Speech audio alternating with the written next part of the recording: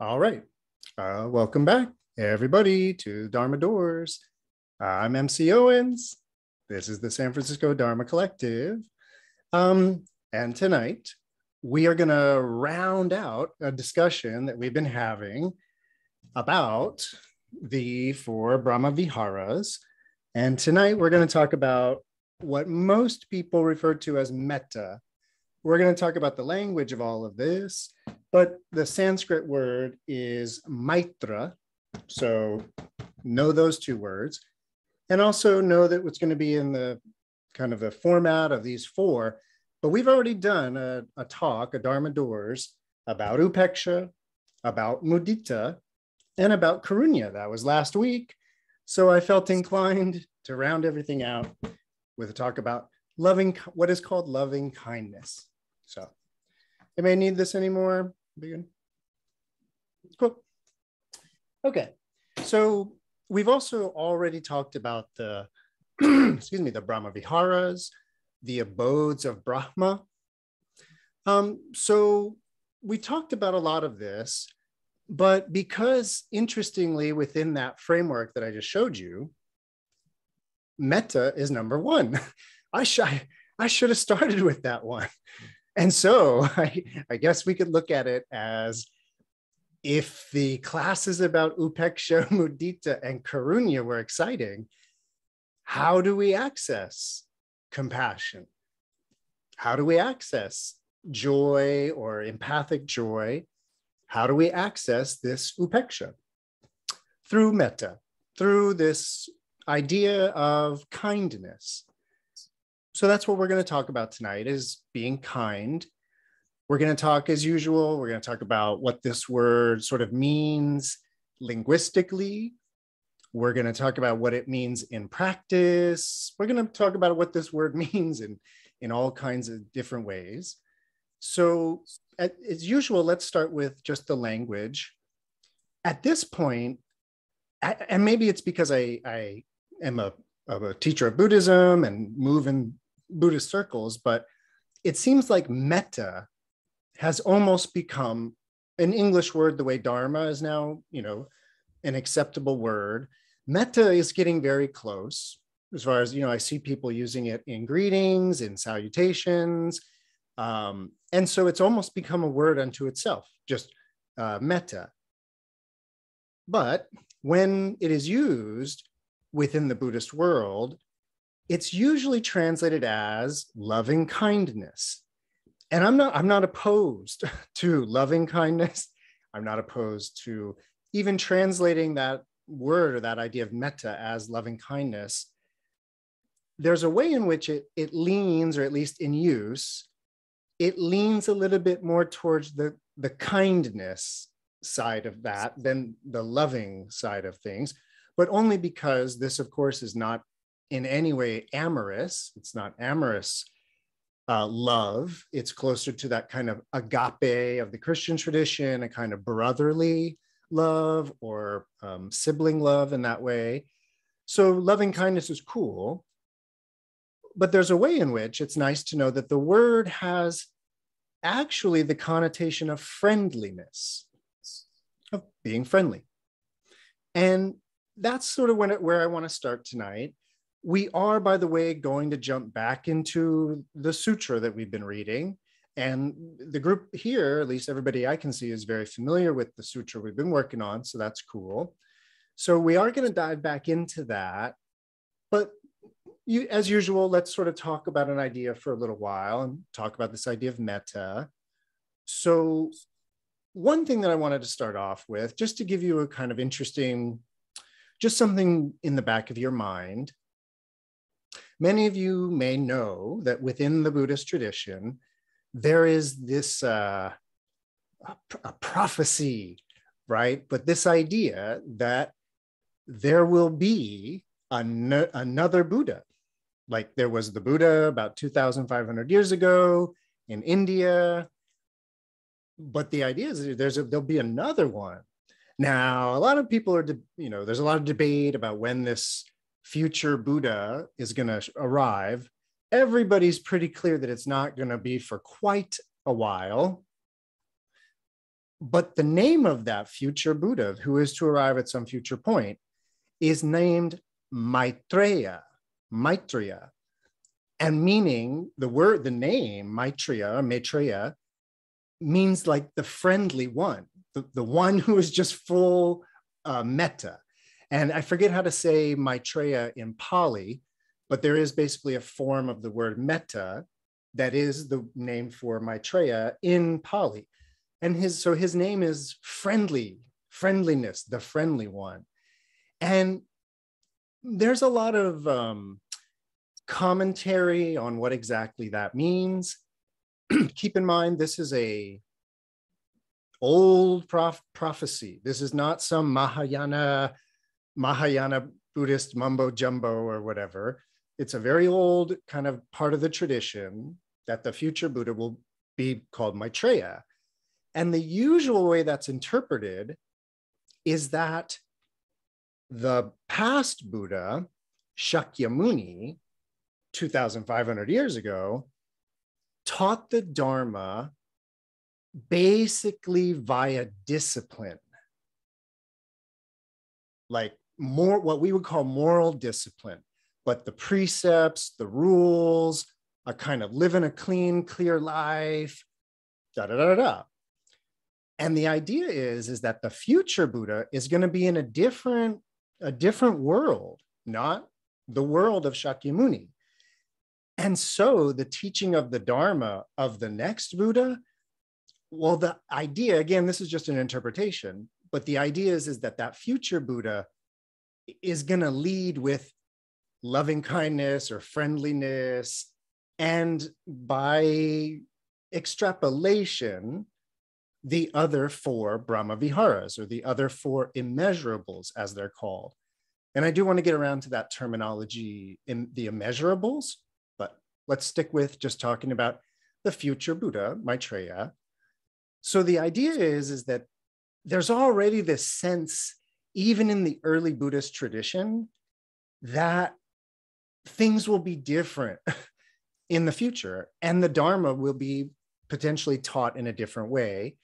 And so that leads us to this framework of these four, well, they're usually referred to as, in any tradition you look at, they're referred to as these four states of mind. We've talked about them, as I've noted, we've spoken about them as the four Brahma Viharas, the abodes of Brahma, the God Brahma, these heavenly abodes. But there's another term for these four, which is apramanya, immeasurable. And so these four apramanyas, these four immeasurables, they're the same four. And I used to think that it was basically that the Hinayana, the early tradition, referred to them as the Brahma Viharas, and the Mahayana referred to them as these immeasurables. And that kind of squares with usage, but you do see just a lot of crossover. So I just want you to know that both of those terms, the Brahma Viharas and apramanya, they're used pretty interchangeably, but they do have a different connotation. So let's back up. Let me back up. Let's start talking about the four of these in practice. I want to do something interesting, and I've used this example before to talk about these. But the one thing that I want to mention, because you might all already be familiar, and I've even talked about it, with the practice of extending metta, extending loving kindness, extending compassion, extending mudita or joy, and extending upeksha. And this idea of sort of as a meditative asati, meaning a mindfulness practice. One sort of meditates, that word's always so tricky, but one meditates on loving kindness, focuses on loving kindness, feels loving kindness, and then extends this loving kindness. And it's a practice. It's a deep, deep practice. I encourage it in that way. But I want to apply this to more than just meditation. I always want Dharma doors to be a little more applicable to like daily life.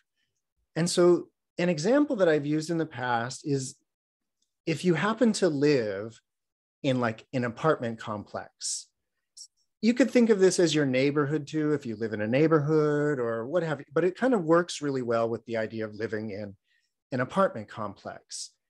And the idea is that, you know, if you're kind of a regular sort of person that way, you probably come in and out of your apartment complex every day for one reason or another, coming in, coming out.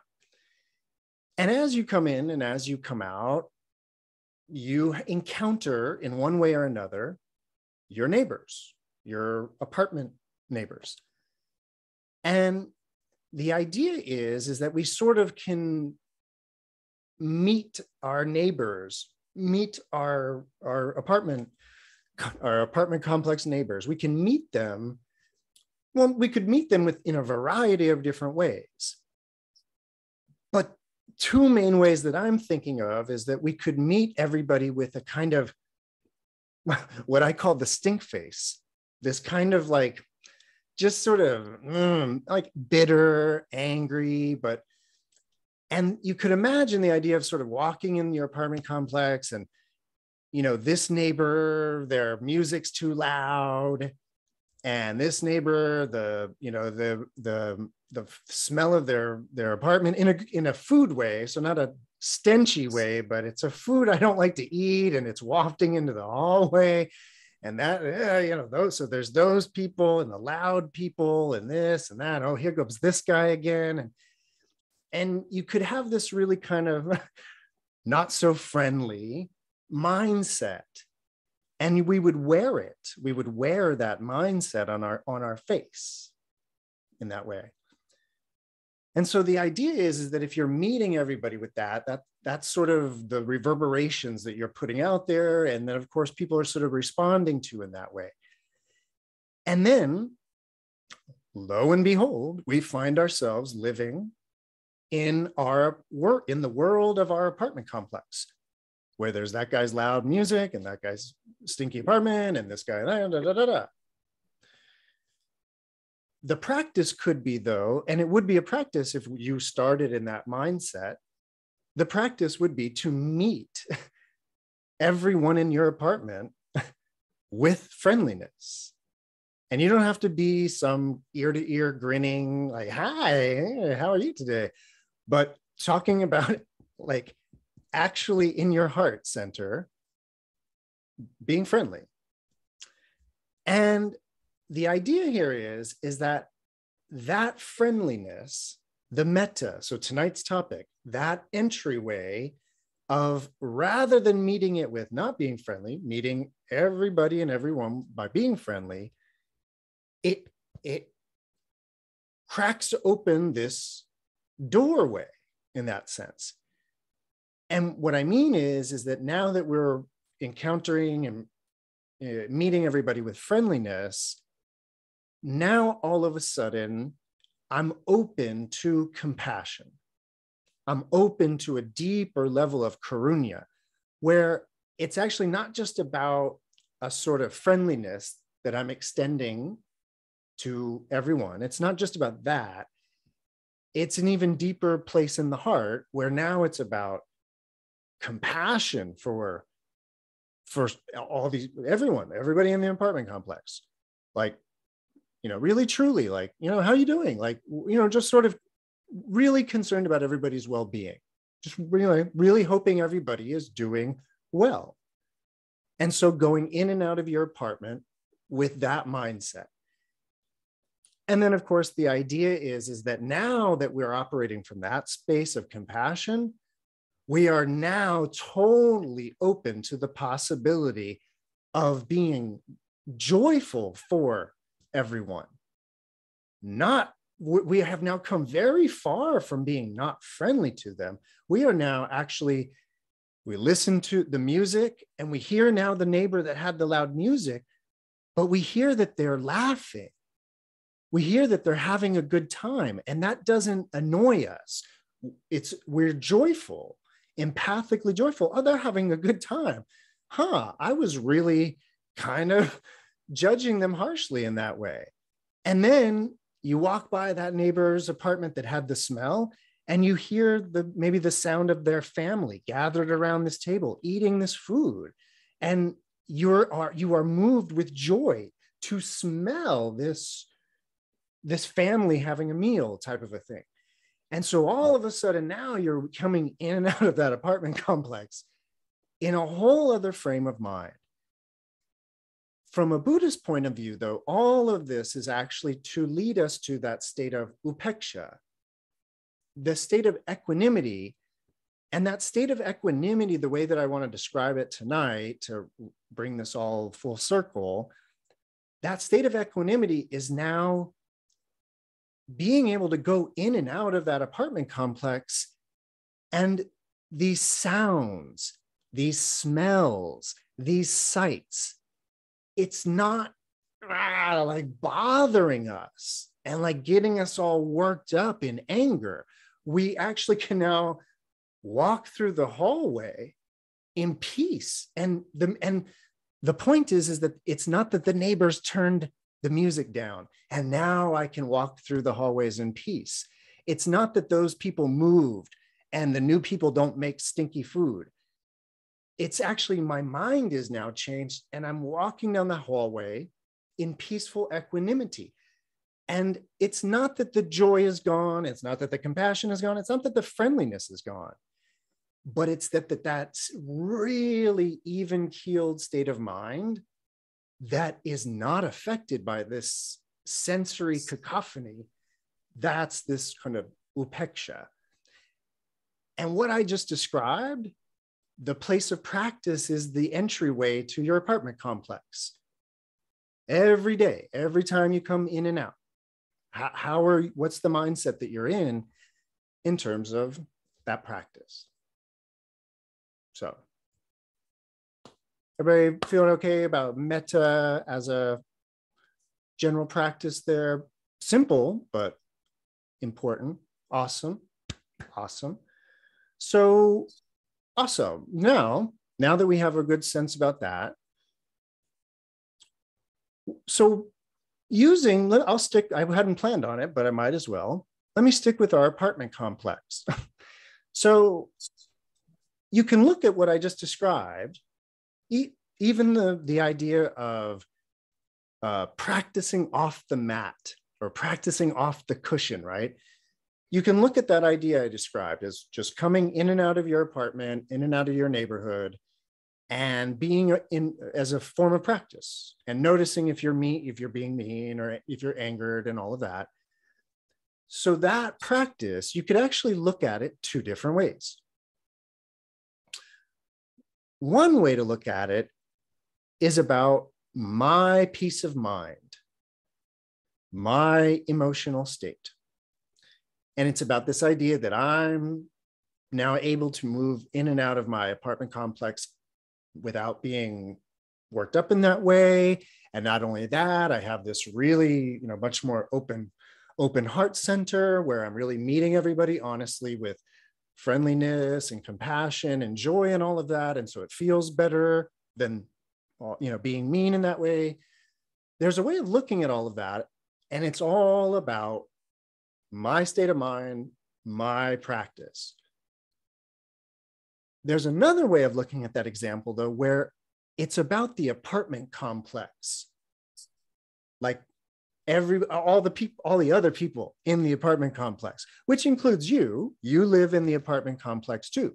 But the idea is that there's a way of approaching that same exact practice, but where the intention, you could say the desire, you could say the wish, the vow, but where the intention is not about my mind, my emotional balance, my this and that, but it's actually a real compassionate concern for the apartment complex in a much deeper way. And it would be at that point that we would begin to describe, well, last week I called it the Mahakarunya, the great compassion. Tonight, we're talking about the Maha Metta or the Maha Maitreya, that Maha friendliness. Well, what makes it Maha? What makes it great friendliness or great compassion? It has to do with that intention. And is the intention about, like, you know, I haven't had a good night's sleep in a week because of this guy's music and this guy's food.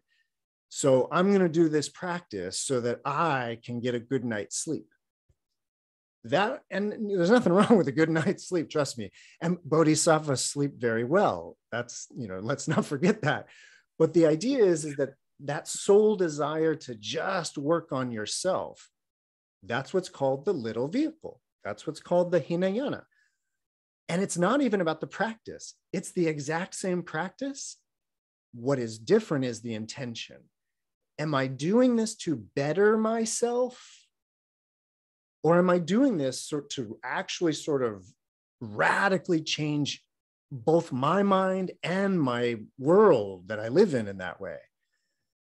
And so that's where I have used the apartment complex in the past to talk about this idea of these pure lands and purifying a Buddha land. The way that I understand it, purifying a Buddha land is living in this nightmare apartment complex where everybody's music is too loud and everybody's food is too stinky, to moving to this beautiful apartment complex where there's this joyful spirit in the air and people have music and people are eating and it's this pure land.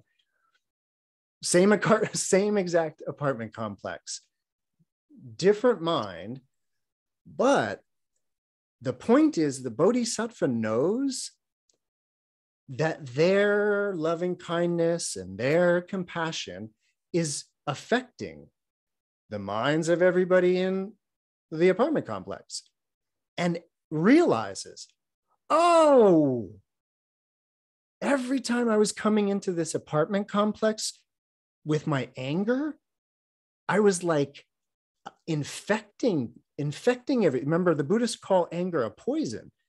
It's like, oh, I'm infecting people with my, you know, disposition and my bitterness, because when I meet them with that, it kind of like, oh, you know, and then we know about kind of transference in a psychological sense. And so there's a way in which everybody in that apartment complex is living with a stink face. But then if they're living with a joyful bodhisattva in that way, that's going to become affectatious in that sense. And that would be described as purifying a Buddha land. All right. So check this out. We're talking tonight, not so much about the 4 Brahma Viharas, but these 4 immeasurables. Well, what does it mean in an immeasurable state of mind? What does that mean? Why does the Buddha always talk about immeasurable and incountable, inconceivable? What's up with that? And the idea is and a place that I always start whenever within the world of Buddhism, whenever I'm like, well, what does that mean? The first thing I do is I think, well, what would be a measurable mind? Great question, right? Because if I knew what a measurable mind was, an immeasurable mind might make more sense. And my feeling about it, and so this is sort of an interpretation in that way, but in that mode where one is only concerned about one's well-being, only one's own well-being in that way, and is doing the practice, whether it's the loving kindness practice or whether it's just Zen or Zazen or sati, mindfulness, whatever it is. If you're doing it just for yourself, the results of that are measurable. How'd you sleep last night? How was your morning bowel movement? How are these things? It's quite measurable. How could you measure benefiting the lives of many sentient beings in an apartment complex? How could you possibly begin to measure the effects of that? They are immeasurable. They are infinite in number in that way. If you really begin to think of these sort of rippling effects of a mind that is set on everyone's well-being, a mind that's set just on their own well-being, that's quite measurable in that sense. So that kind of makes sense in that Mahayana way, where it's like, oh wow, that's a different vow in that way. So, all right, excellent. So speaking of which, I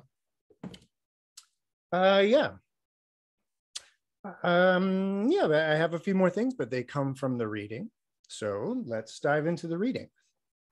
So as everybody knows, there's multiple versions of this sutra that we've been working on, one from Tibetan, one from Chinese. We have English kind of translations of both.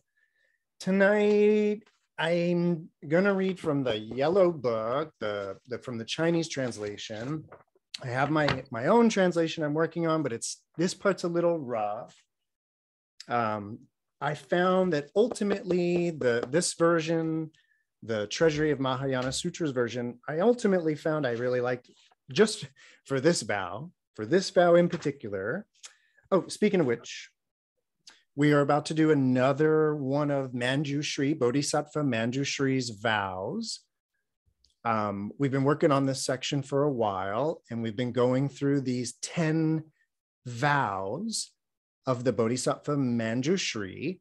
And as I've mentioned, when you read these Mahayana sutras, you often hear about different bodhisattvas making these vows concerning what their Pure Land will be like, what their apartment complex will be like in the future when they have really, really done this practice. What will their Pure Land be like? And each bodhisattva, their vows are always a little different. And it always sort of is, if you become really interested in these things, it gets really interesting, the differences between the types of vows and like what they express. What I mean to say is that Mañjuśrī, being the bodhisattva of wisdom, the bodhisattva of prajna, of emptiness, his Buddha land has been a wild Buddha land. There's been a lot of sort of interesting twists and turns. And so as we've moved our way up, I want to just remind you, last week we did 3 vows. And the one thing that, like an overarching theme of those 3 vows, was that in Mañjuśrī's apartment complex of a Pure Land, everyone, when they just think of food, boop, they're going to have it. When they think of clothing, boop, they're going to have it. And when they think of just kind of anything, they will have it. Except in Mañjuśrī's Buddha land, all the bodhisattvas, because his Buddha land is populated entirely by bodhisattvas, the bodhisattvas will first have the thought of offering the food or the clothing or whatever it is, offering it to all the Buddhas of the 10 directions and all sentient beings that are in need and all the hungry ghosts and all those suffering in the hell realms. And then they partake of the food or the clothing or whatever it is. And that's just the way Bodhisattva Mañjuśrī sort of dreams or wishes that's how it'll go down in Mañjuśrī's apartment complex of a Buddha land. So on the heels of that, we come to, oh, also, by the way, because it's going to come up, I want to remind you that last week we learned about what Mañjuśrī will be called in the future when Mañjuśrī becomes a Buddha. Samanta Darshan is going to be Mañjuśrī's Buddha name. And we learned the name of what the Buddha land is going to be called. And that's going to come up in this one. So this is going to be, oh, I will tell you though, for everybody who happens to be on 84,000.read, the Tibetan version, I'm at line 1.258. So if you're on that version, otherwise I'm in the Chang book here, page 181. So Mañjuśrī continued speaking to the Buddha, saying thus, furthermore, I have vowed that in my Buddha land, or I should say, apologies, I have vowed that my Buddha land will be formed or made out of incalculable amounts of wonderful jewels, and it will be adorned with immeasurable, interlaced, exquisite, wish-fulfilling jewels, mani jewels. These wish-fulfilling mani jewels will be exceptionally rare and difficult to find throughout the 10 directions. The names of these mani jewels will be so numerous that no one could finish recounting them all, even in 1,000,000 years. My land, my Buddha land, will appear to be made of gold to those bodhisattvas who wish for it to appear to be made of gold, and will appear to be made of silver to the bodhisattvas who wish for it to be made of silver, without affecting its golden appearance to those who wish for it to be made of gold. According to the bodhisattva's wishes in my Buddha land, it will appear the world will appear to be made of crystal, lapis lazuli, agate, pearls, or any of the other 7 treasures, without affecting its appearance to the other bodhisattvas. It will also appear to be made of fragrant sandalwood, or of fragrant aloes wood, or of red sandalwood, or of many other kinds of woods, all according to the bodhisattva's wishes. Okay, I'll pause there. Let's talk a little bit about what's going on there. There's more, by the way. So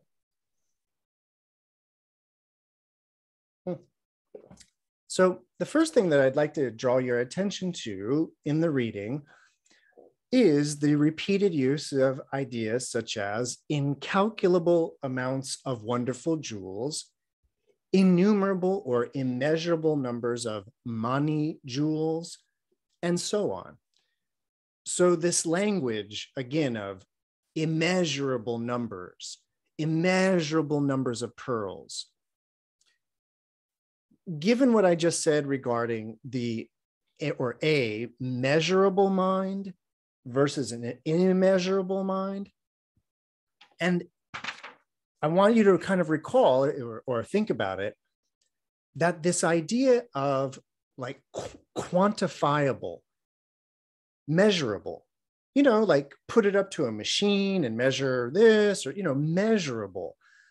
And then what I was saying regarding like what happens when the intention is for everyone and it's rippling out infinitely. Like that's this bodhisattva vision of immeasurability in that sense. And all of a sudden, this, very kind of hinayana, the little vehicle, where it's all very like, measurable in that way. Well, if you're into that, if you're into noticing a kind of measurability and immeasurability to the bodhisattva path, then carry that over when you hear about Bodhisattva Mañjuśrī's Pure Land. It's going to have immeasurable, it's going to be made out of innumerable or uncountable numbers of these exquisite jewels, and then adorned with these wish-fulfilling jewels, the mani jewel. So really interesting. I want to tell you this. This is one of those beautiful Dharma coincidences that happens. So I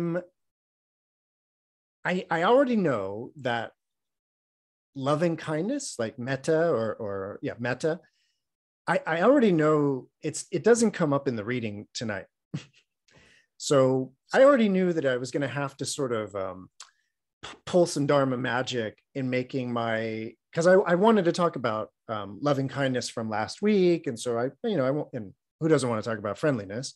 So I wanted to do that, but I was like, how am I going to, weave this over into this wild pure land with these immeasurable jewels and all of that?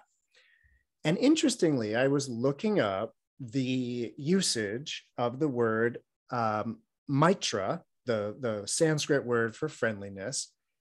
And so, you find these databases of usage. And so it's, it's used in this sutra this way, used in this sutra this way.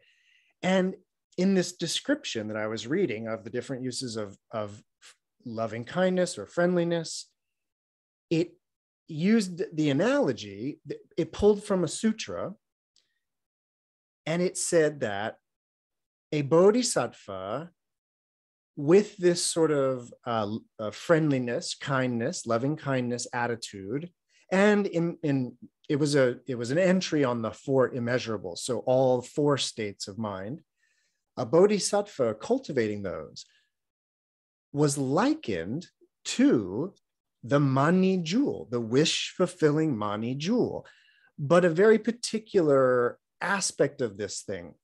So if you don't know, there's this elusive object in the world of Buddhism called the mani jewel, M-A-N with the tongue in the back of the mouth. So it's a mani jewel. And this mani jewel, you hear about it a lot. Oh, and by the way, if you ever, iconographically, if you ever see a Buddha or maybe a Buddha, like a Buddhist monk, a statue of a Buddha, statue of a Buddhist monk, and they're holding a sphere that might appear to be on fire, like a flaming jewel or a flaming sphere, I should say. That is symbolically this mani jewel. In particular, if you see it in the lap of a Buddha, so the Buddha has a ball or a sphere in the lap, and especially if that sphere has a little flame above it, so it's kind of looking on fire, that's the wish-fulfilling jewel, as it's called, the mani jewel. And I started to get interested in these mani jewels because they pop up all the time. And my first foray into researching this topic revealed that a mani could be many things. It could be a pearl, from like a oyster pearl. It could be a stone.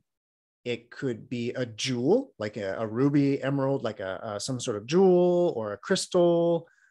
So it could be a lot of different, a lot of different materials, but it had the property of fulfilling wishes.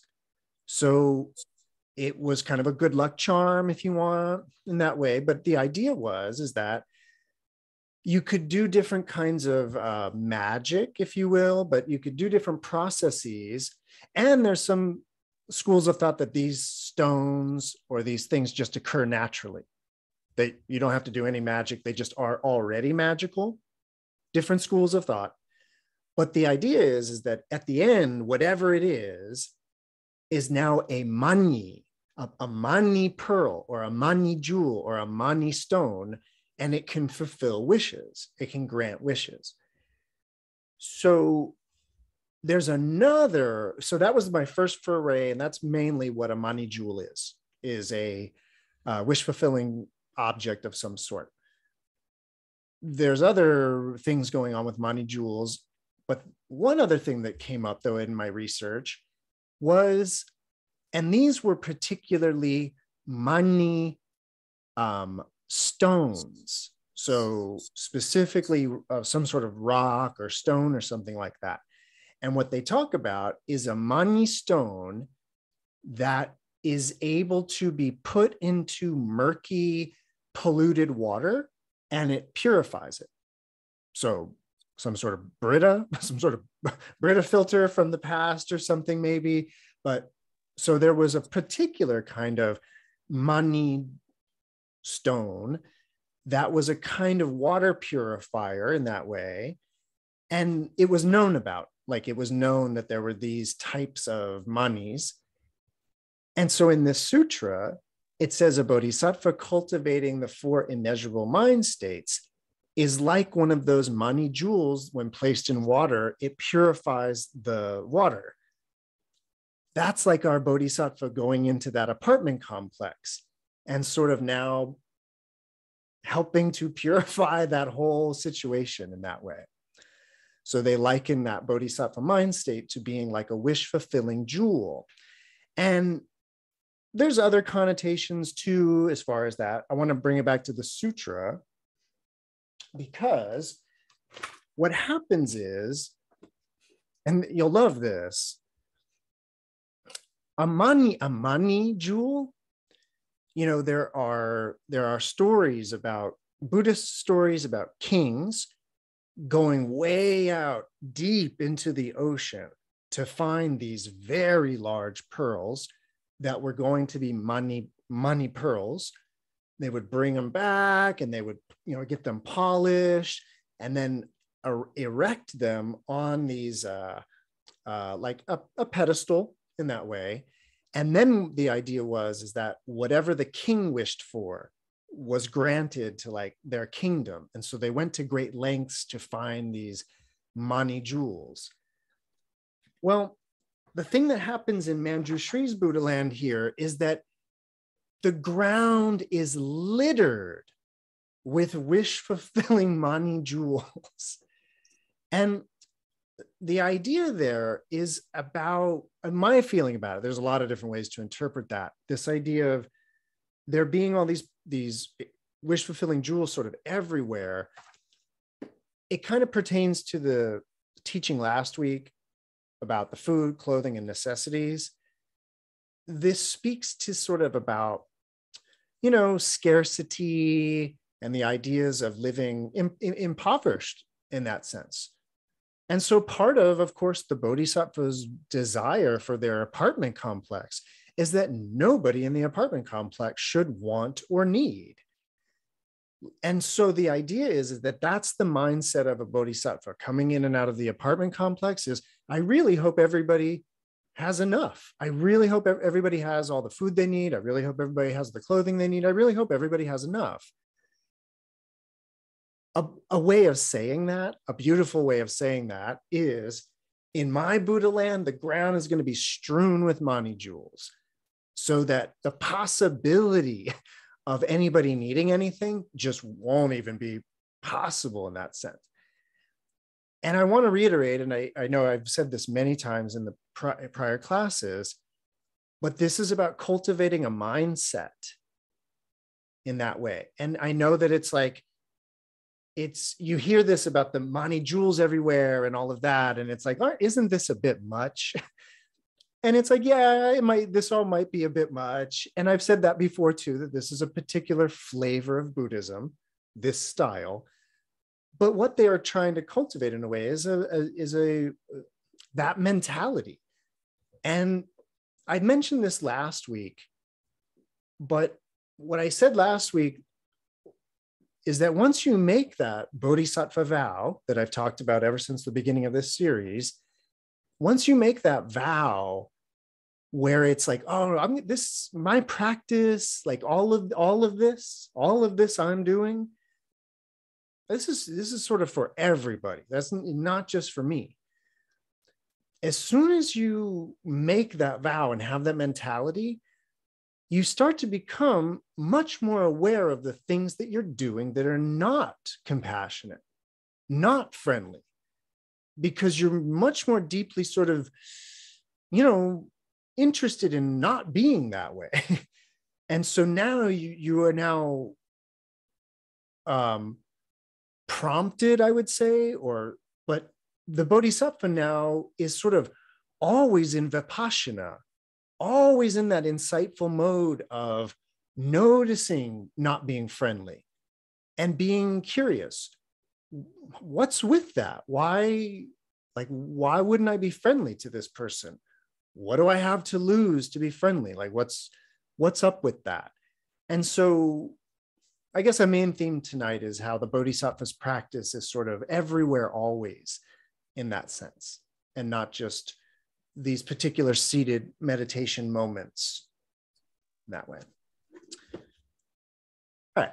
Any questions so far, comments or ideas about stuff that's come up? Yeah, Tanya. I'm sorry, you might have already mentioned this, and I might have missed it, but Mañjuśrī, are they around in the Hinayana? Or is this like a Mahayana thing? You'll find them in the Hinayana, but they're, I'll tell you the one major reference. This is a beautiful one, and actually thanks, Tanya, because I wanted to mention this one.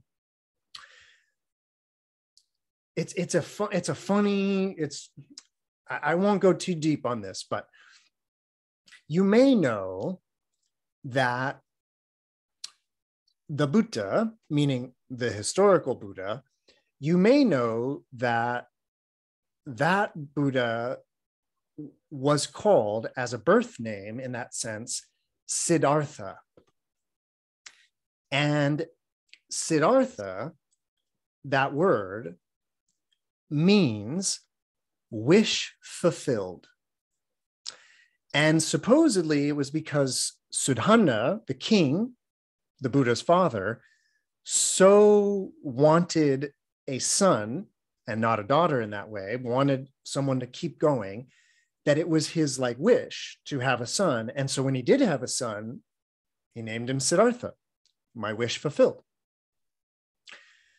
In the Hinayana, you begin to see this thing happen where the Buddha, as a kind of reference to that name Siddhartha, the Buddha, Shakyamuni, in that way, is referred to as the real Mañjuśrī, the real fulfiller of wishes. And he's described that way as this sort of, well, I mean, it's a general reference to the Buddha as teacher and as the alleviator of suffering, and this idea that all beings' kind of deepest wish is to be liberated. That's the idea. All beings' deepest wish is to be liberated, and the Buddha is the fulfiller of that desire, of that wish, I should say. And so they say that, yeah, you can go out, and this is where you find these references where it's like, yeah, you can go out to wherever and find a Mañjuśrī that emits light, but encountering the Buddha is the real Mañjuśrī, is the real wish fulfilled in that way. And it's these off references like that about either them emitting light or doing these other things that, well, we still don't quite know what a Mañjuśrī is. So, but yeah. And then I think, are they if you look at the Tibetan or Vajrayana, aren't they those little balls at the bottom? They're little stacks of cannonball, looks almost like. I have heard definitely that the three balls are Mañjuśrīs, but I've also heard that they are the triple gem, like the Buddha Dharma Sangha as yeah. So you get different interpretations of that symbol. But, yep. All right. So let's keep going. And if all of that sounds good in terms of the sort of the unbelievability of all of this, let's talk for a moment. Yeah, let's definitely talk for a moment.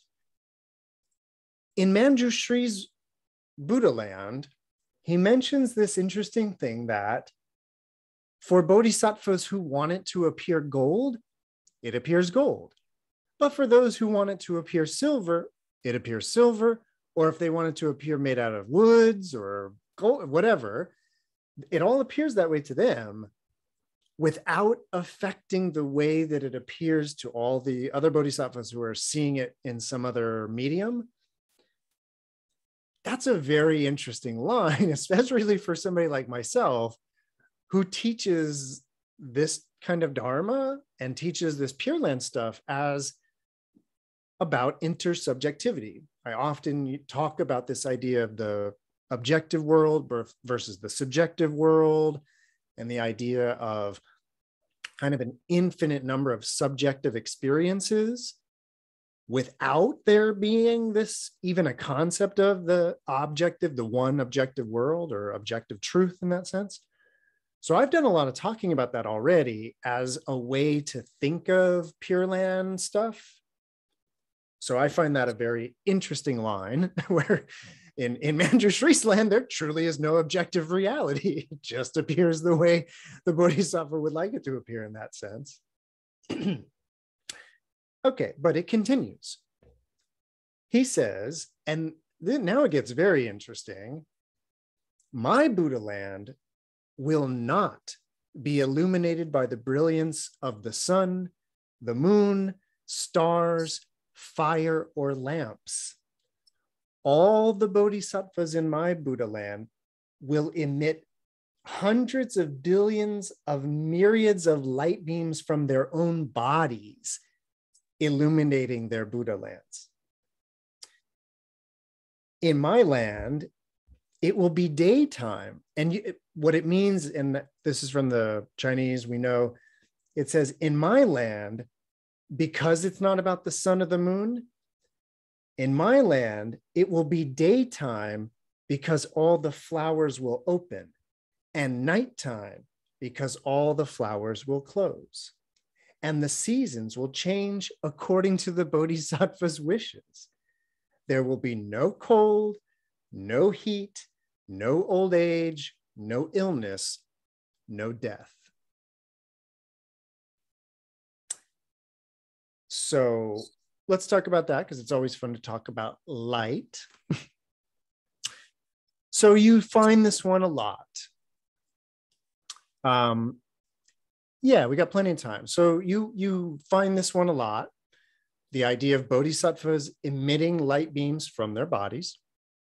You hear it about Buddhas emitting light from either certain locations on their body, which is always symbolic of something, or just every single hair pore emitting light. In Mañjuśrī's Buddha land, things will not be illuminated by the sun, the moon, the stars, fire, or lamps, but the bodhisattvas are illuminating everything of their own bodies. So that's a very interesting idea. And I wanted to share, this kind of came up.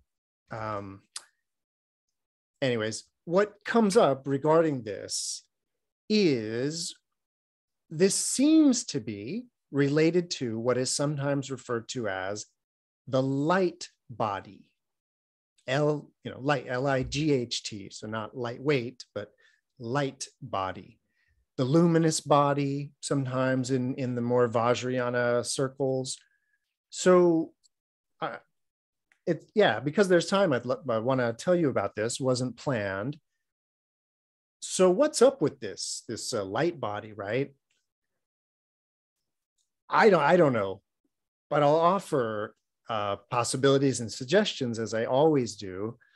So a way to think about this, just a way to think about it. So I often talk about,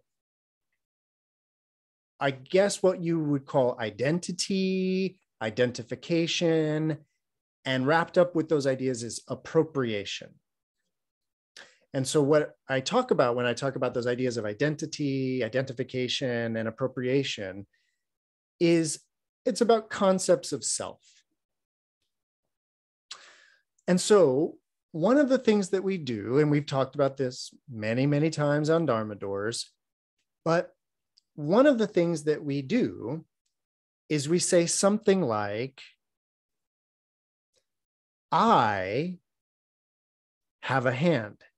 In fact, I have two hands. And that's a weird way to think. I have hands. So that to me sounds like you could lose your hands like in an accident. And then you would say, I don't have hands anymore. Huh. So these hands are not you. You have hands, right? This is what you're telling me when you tell me about your hands. So there's an interesting relationship in terms of self, I, and then have hands. And I assume, as I always say, I assume that that goes for your feet too, and your legs, and your heart, and your this, and your that. And in fact, it goes for all of it. So you aren't any of that stuff, is what you're telling me, but you have all of that stuff. You have hands, feet, hair, and you might lose your hair. You might lose all of these things, but then that would be you without those. Okay. Where is that you that has hands and has a body and where is that exactly? A classic Buddhist conundrum that the teacher always asks the student.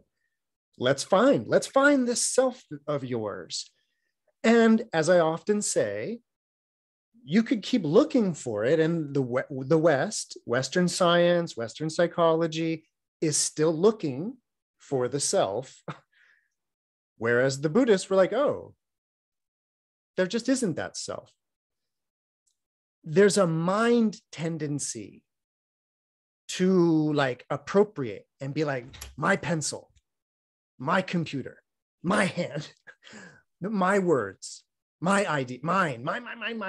And it's the mying, the my mind that is generating this idea of a self that has hands and all of that. So if I've got you in the right frame of mind, where you're kind of feeling like maybe you are not your body in that sense, like, or recognizing that identifying with the body is kind of a choice in that way.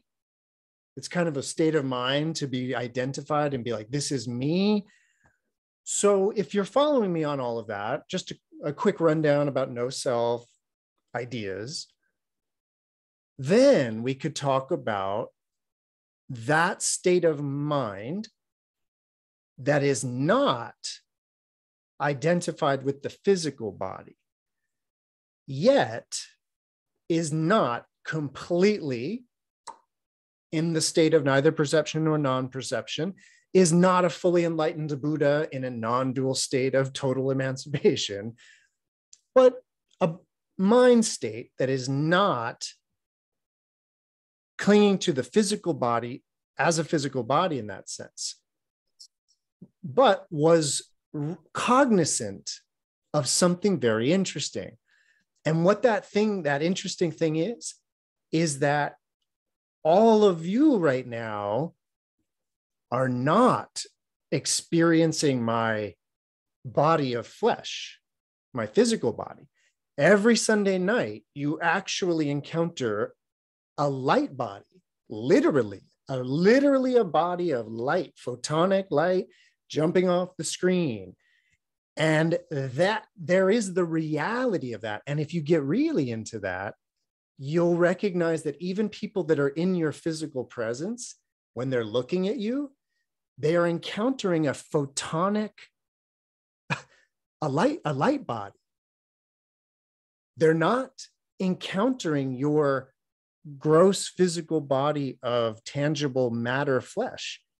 They're you're seeing the light body. And so you could, in a way, kind of, sort of identify with that body, kind of a reflective body. And that would start to make this description of bodhisattvas emitting light of their own bodies, it kind of starts to make a little more sense if you start to think of it that way, as far as the reflective body of light and not the gross, heavy body of gravity, just to put it one way. But everybody okay with that? And that's kind of way out there interpretation of the light body. It's just kind of fun. So yeah, Tanya. Yeah, I really dug the photon thing. Cool. Totally. But and I don't know much about it, but is it, I mean, you know, also some sort of an energetic thing as well? There are a number of ways to describe the light body. Absolutely. I was just trying to give us another way to possibly think about it. Yeah, and photons are energetic, so that's, you know, it's consistent with that. But that's what I'm saying.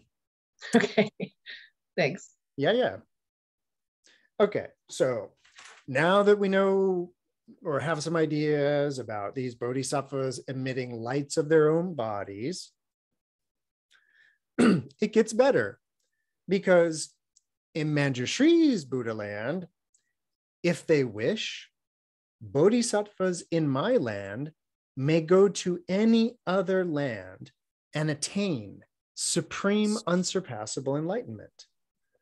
They will attain it after being reborn in the Tushita heaven, descending, and then when their life comes to an end, they will enter nirvana in that land. And he says this thing at the end: no one in my Buddha land will attain nirvana. But he's already referenced this before, if you'll remember, and it has to do with the main, or one of the main aspects of the bodhisattva vow, which is usually interpreted as, it's usually kind of glossed, summarized, as the bodhisattva not entering final nirvana until all sentient beings have entered enlightenment or nirvana already, and then sort of like as a grand, flourish at the end, the bodhisattva enters nirvana. It's not quite like that. It's kind of more about, it goes back to what I was saying earlier. The Hinayana, the individual is like, get me out of here. This is crazy. Good luck, everybody. I'm out of here. And enters nirvana. The bodhisattva says, you know what? I'm going to stick around, and then let's all get out of here together, kind of an idea. So my point is, in fulfillment of that, Mañjuśrī says, in my Buddha land, no bodhisattva is going to kind of prematurely enter nirvana.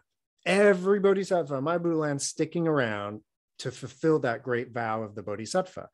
But what he says, though, is this funny thing that, but if anybody wants to, they can just go be reborn in some other world, get reborn in the Tushita heaven, descend down to the world, become a Buddha, and enter nirvana. Just like that. So, And in Mañjuśrī's Buddha land, though they will not appear visibly to the eye, it says, there will appear in the sky hundreds of thousands of musical instruments, or the sound, I should say, the sound of hundreds of thousands of musical instruments. Their music will not be the sounds of greed and desire, but will be the sounds of the paramitas, the excellences, the sounds of Buddha, Dharma, Sangha, and the sounds of the kind of the treasury of the Dharma of bodhisattvas. The bodhisattvas will be able to hear the wonderful Dharma sounds in proportion to their understanding. And if they wish to see the Buddha, they will see that Buddha, Samanta Darshan, sitting under the Bodhi tree, as soon as they think of seeing him, wherever they are, whether walking, sitting, or standing. Bodhisattvas who happen to have doubts about the Dharma will break the net of their doubts and comprehend the meaning of the Dharma at the very sight of that Buddha Samanta Darshan without receiving any explanation. Okay, so it's going to be pretty easy to access knowledge and wisdom in Mañjuśrī's Buddha land. The moment we think of it, oh, there will be the Buddha Samanta Darshan. And if you remember, that was the name of Mañjuśrī in the future, like when he becomes a Buddha. So this is where the sutra starts to do that kind of weird thing where it's like Mañjuśrī is one idea and Samanta Darshan, like this fully enlightened version of Mañjuśrī, is this other idea. And they are on, like, what I'm getting at is that in terms of the literature, it's like, what are they separated by? Time? They don't seem to be separated by time in that way, because they kind of are talking about them simultaneously.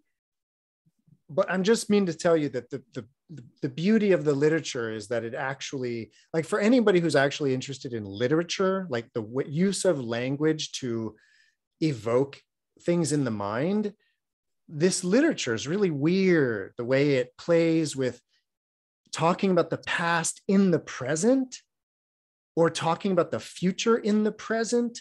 So it's like, whoa, when/where am I? And I think that's all very intentional to sort of, kind of get meditative in that sense. Any questions about anything that was about the music? Pretty classic thing about Pure Lands.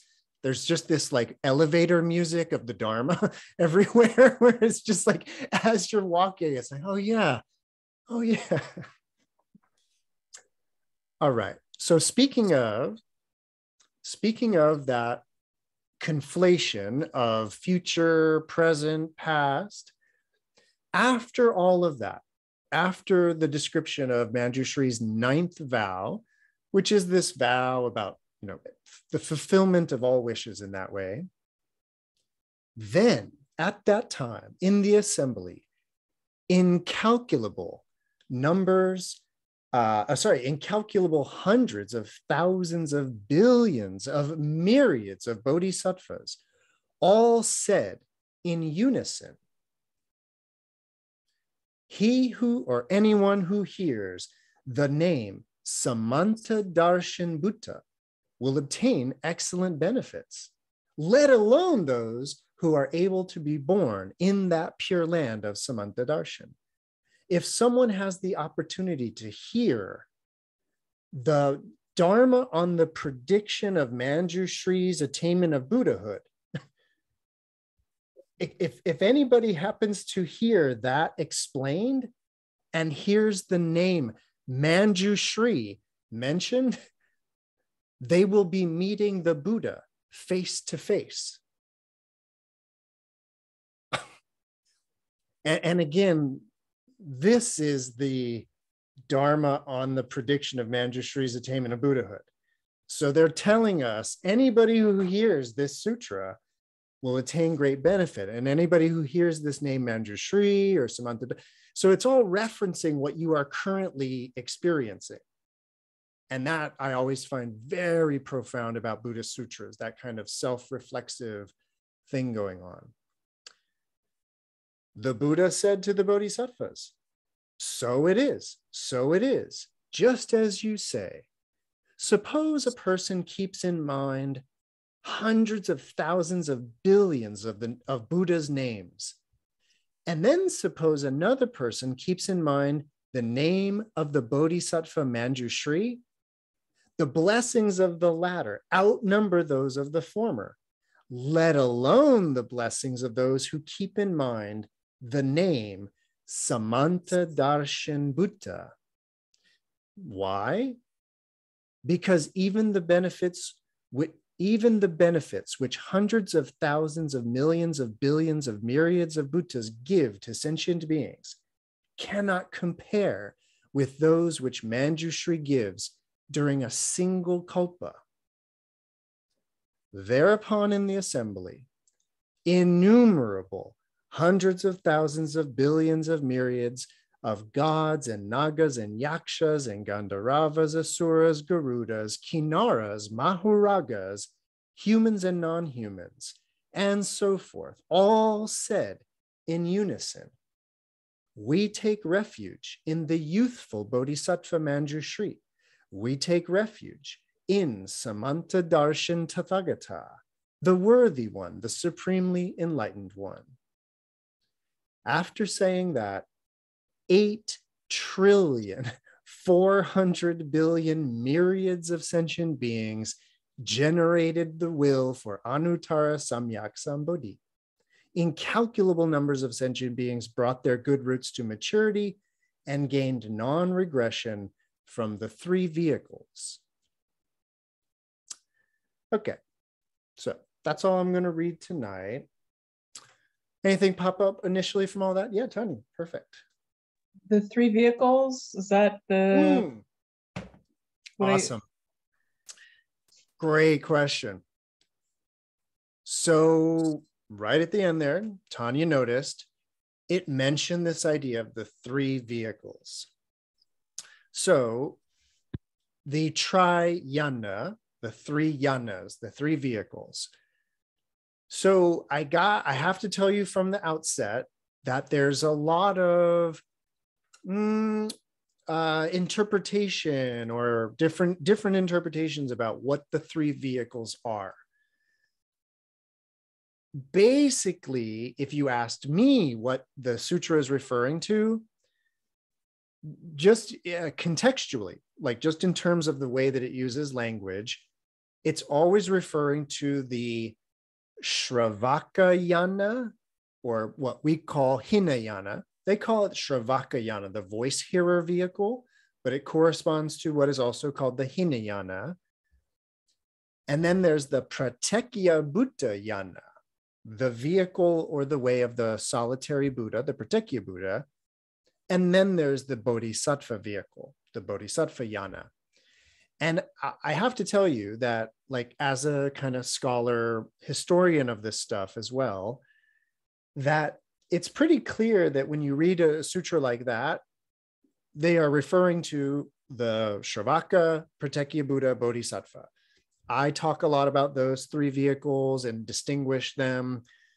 I have time, I'll do so in a second, but I want to tell you that what happens is that as time moves forward and these sutras become adopted as part of traditions and then traditions grow, my point is that in the modern world, the three vehicles are usually the Hinayana, Mahayana, Vajrayana. Those are probably the ones that most people have in mind. Hinayana, again, Shravakayana vehicle, the early monastic path. The Mahayana, what we've been talking about, and then the Vajrayana, right? The Vajra path, which nowadays, again, is mostly practiced in Tibet, Mongolia, and parts of Japan. That's sort of the main places where Vajrayana is. In my opinion, though, to speak of Vajrayana is like premature. This sutra is way before there was such a thing as Vajrayana. So I would think that it would be not appropriate for people to, I guess, what is called like back reading. You would back read into this that, oh, they're talking, he's talking secretly about the Vajrayana. Like, even though it doesn't exist yet, the Buddha knew it was going to exist. So he was talking about it. People kind of get into that stuff. And I'm like, well, but you remember those parts though, where they kept talking about the Shravaka, Pratyekya Buddha, and Bodhisattva? I think they were talking about those parts. So a quick word about those three vehicles though. In you'll notice here in the end, it's sort of said that the incalculable, of course, incalculable numbers of sentient beings brought their good roots to maturity and gained non-regression from the three vehicles. And I mean, the language of non-regression is tricky in Buddhism. I don't want to get too into it. It sort of implies a kind of determined movement forward towards enlightenment in that sense versus sort of a backsliding. But what would it mean to be non-regressing towards the three vehicles? And the thing about it is that if you pay really close attention, these sutras don't really disparage the Shravaka. I mean, they kind of poke fun of them and they do all of that. But the point is that these sutras still refer to them as venerables, noble ones. Like, so they haven't lost any of their virtue or anything like that. The Mahayana just wants you to consider the Bodhisattva path as like even better in that way, but not that there's anything wrong with that path, and not that there's anything wrong with the Pratyabhutta path. And with the time remaining, just because I'm at the stopping point that I wanted to get to in the sutra. So to talk about those three vehicles again really quickly, the Shravaka yana, as it's called, or the Hinayana, as it's called, as I mentioned, the reason why it's considered the small vehicle is this kind of still being focused on the self, but there's no self. And the early teaching, the early form of Buddhism teaches that, of course. But what they still sort of hold on to in the early path is what I call, this is just Michael language, by the way, you don't find this around, but they still kind of think of a karmic axis, a karmic axis point at which karma is going out and karmic retribution, by which I just mean the results of action, come back. So the classic example is that when I eat, it doesn't satisfy your hunger. So there's an axis of karma here where the karma I put out comes back to here. So even though the early tradition gets rid of the delusion of a self, they still preserve this kind of karmic axis. And that's where the focus of the practice is about one's own karma. The Pratyabhutta, which we haven't spoken a lot about lately, the Pratyabhutta is kind of like early Mahayana.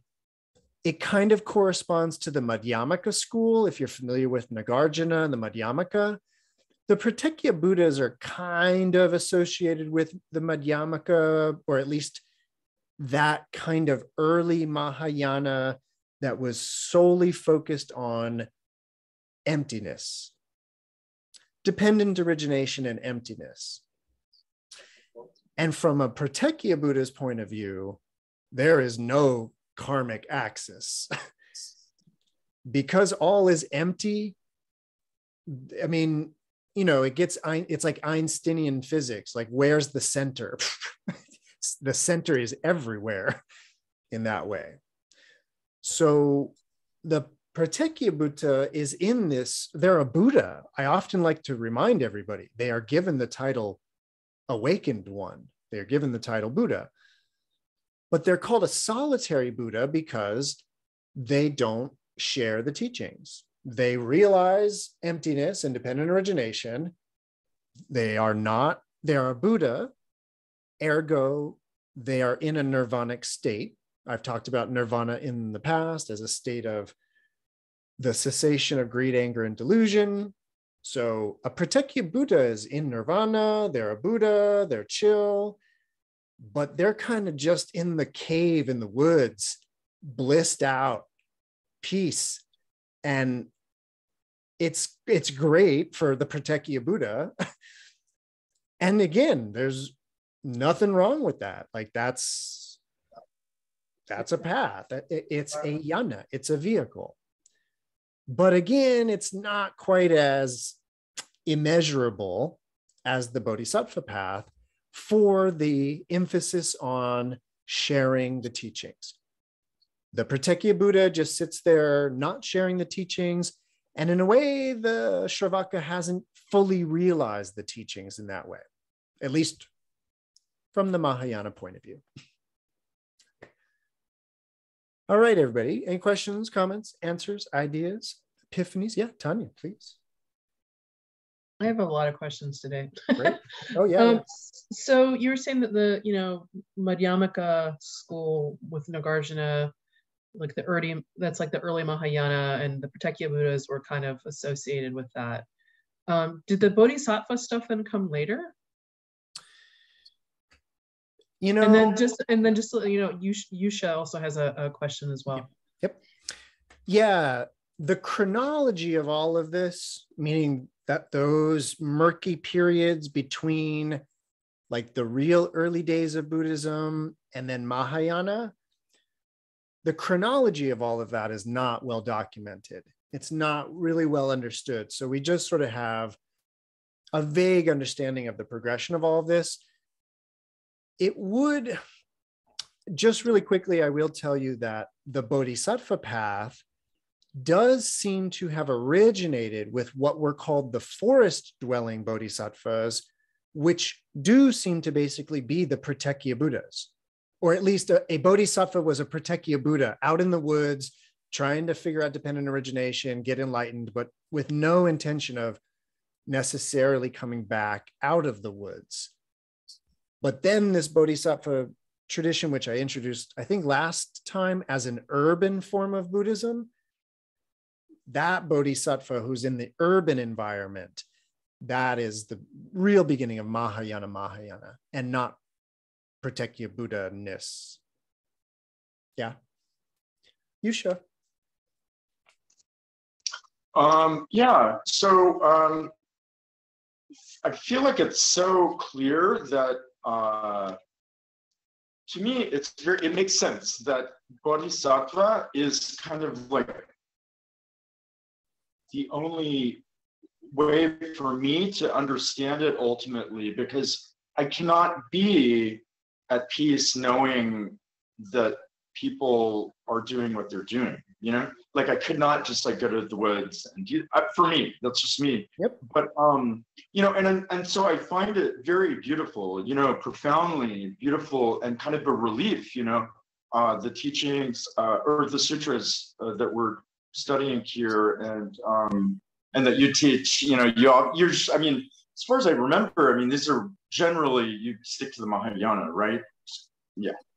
So, yeah, but and I think I may have asked this before, but, I'm curious about the authorship of these. I think they were written mainly in Afghanistan, right? Present day Afghanistan. But, it's kind of like, like in the Christian canon, like the Book of Revelation and things like this. And like, Paul's conversion on the road to Damascus and stuff. We're supposed to believe these guys, right? That they were talking to Jesus and Jesus was there and blah, blah, blah. But like, they're not, corroborated like in the first three Gospels, right? So in the Buddhist tradition, it seems like, somebody could have, innovated, which is, I think, perfectly fine. And like you were talking about literature earlier, literature to me, I'm seeing the really kind of grave importance of it in on my path of trying to wake up, and so I'm just so glad that you touched on that today. And could you speak about the authorship of this one, for example? Yeah, or any of them? Absolutely. I'll tell you, it was a mystery for a pretty long time, like where these were coming from, all of that.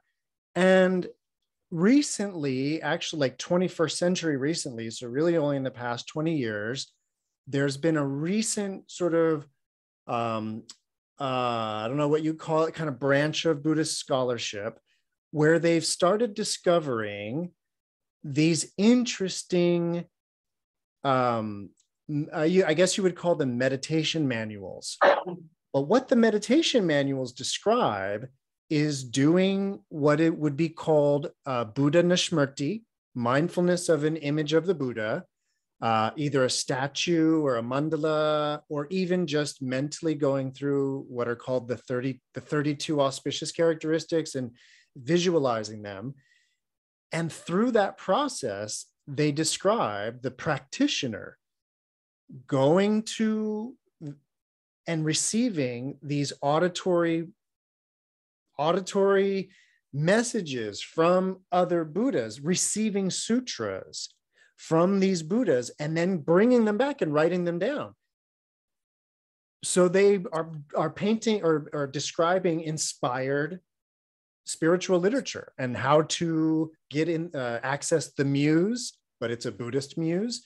But these new documents have been fascinating for really describing in a way where a lot of these probably came from. So awesome. And Noam, a question from the center? Yeah, I think that, do you have one too, Nelly? Oh, he was just waving his hand on my behalf.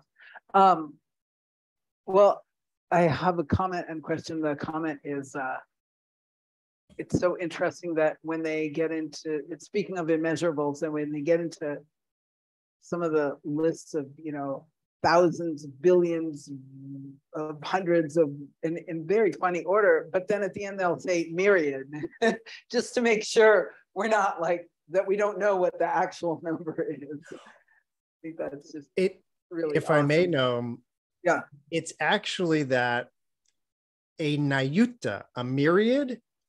Yeah. Imagine a nayutta, a myriad, being like a pile of a bunch of different ones. Yeah. It's hundreds of billions of trillions of those. Yeah. Well, that's what I'm saying. We can't, so we don't know how many there are altogether. Well, I see what you're saying. We know how many nayuttas there are, but we don't know what's in a nayutta. We don't know what's in a myriad. So we know it's a lot, but we don't know what the actual number is, which I think is on purpose. This is a great segue to next week, by the way, which is about these ideas. But you had something else? Well, yeah, at the very beginning, or not the very beginning, but at the sort of the end of the discussion of Metta or Maitri, you talked about the next Buddha would be Maitreya. And I was sort of wondering if you were going to come back to that, but you didn't. Were you going to? Was there something else you were going to say related? Did you? I did.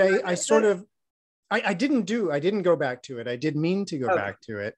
I will go. No, go ahead. The way that I was going to go back to it, just in terms of that idea of the shift away from discipline towards the metta practice, it sort of was in my apartment complex description, where in the early version, meaning the Hinayana, the historical Buddha's path, it was about discipline. And it was about like going into the apartment complex and going out and being in a disciplined way, which would look like having a shaved head and all of that, and begging door to door to your apartment complex neighbors and all of that. Versus the Maitreya version, which is the one I kind of described, which is where the practice is actually about being friendly. And the realization is that those lead to the same end in that way. So that was all, I suppose. Sorry if I got your hopes up for some grand. All right, everybody, that's time. So that's going to do it for me for this evening. Thanks so much, Michael. Do you have any announcements? I do. So I have big announcements. I finally settled on some dates and classes for everything. So right away, you can just go to lotusunderground.com, and the homepage has all of these. But I have 3 classes coming up. The main one that I like to tell everybody about, it's my Turning the Dharma Wheel course in Buddhism. It's a 10-week introduction to Buddhism, but it's my own special introduction. That's a 10-week course that's going to start October 1st, and it's going to be on Saturday mornings. You can get all the deeper details on the website. I'm also going to be starting a class on what I call the 8 schools of Buddhism. And this is a survey course, basically of Buddhist history, but focused on the 8 major types of Buddhism in the world. So basically breaking down the difference between Tibetan Vajrayana, Japanese Zen, the devotional Pure Land schools, the Lotus Sutra school called, the Tendai school. So all these different schools that are in the world, if you want to learn about them, sort of find out what makes each type of Buddhism different, that's my course on the 8 schools. That's going to be on Tuesday mornings, 9 to 10:30 a.m., starting September 20th. And then the last course I have, which most people have already signed up for who are going to take this, is a course I'm going to do on Yogacara Buddhism, otherwise known as the mind-only school of Buddhism. And that course actually starts next week. It's a Thursday evening class, 5:30 to 7. So again, you can find out tuition prices, how to register, and all that on the website. So, and I'll be back next Sunday.